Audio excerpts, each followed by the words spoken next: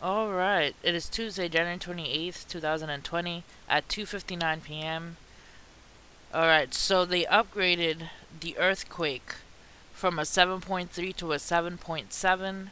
It says update. Tsunami warning center says tsunami waves reaching from 1 to 3.2 feet or 1 meter above tide level are possible in parts of Belize, Cuba, Honduras, Mexico, Cayman Islands, and Jamaica. So this is from the Tsunami Warning Center. It says breaking Pacific Tsunami Warning Center issues tsunami alert for Jamaica, the Cayman Islands, and Cuba.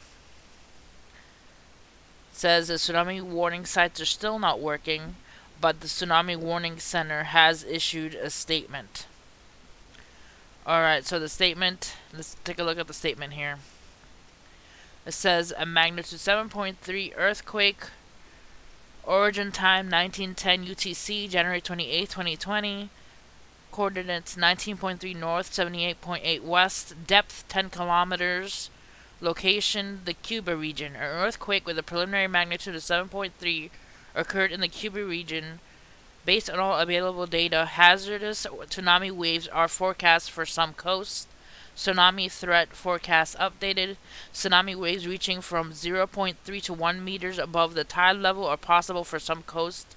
The coast of Belize, Cuba, Honduras, Mexico, Cayman Islands, and Jamaica. Alright guys, so that's the latest. Hit like and subscribe for more.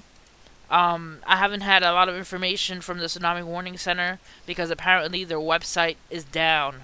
So, see you guys next time. If any other updates come up, I will make a video about it. God bless.